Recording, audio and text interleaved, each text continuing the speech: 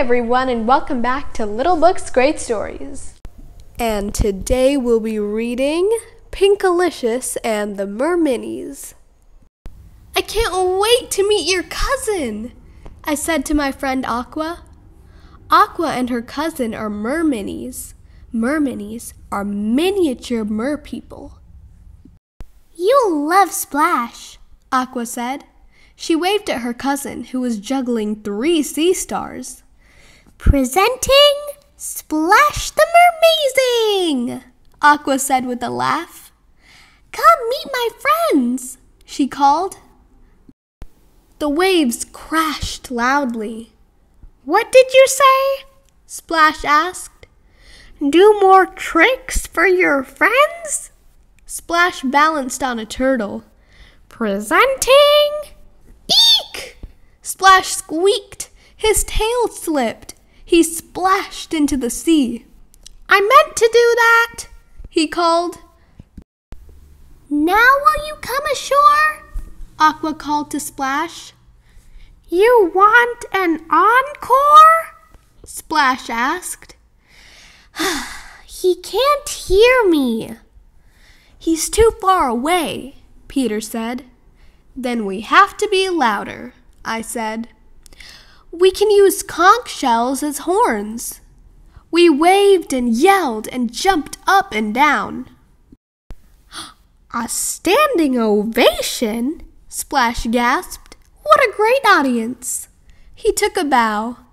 I have one more trick, Splash said. Meet my friend, Tiny. Pinka, wow, I said. Tiny wasn't tiny. He was a huge whale. The whale spouted water. Splash rode on her spray.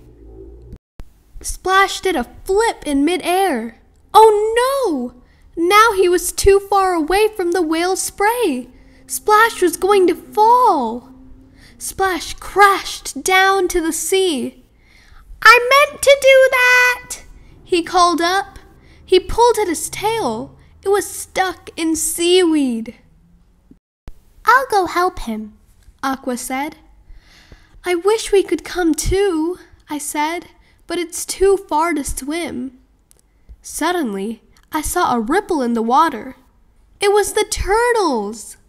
They're making a path for you, said Aqua.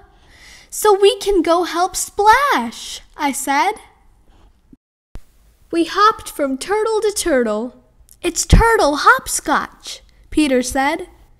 Finally, we got to Splash.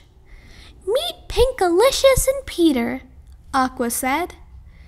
Am I glad to see you, Splash said. I could really use a hand. Or a tail, Aqua said.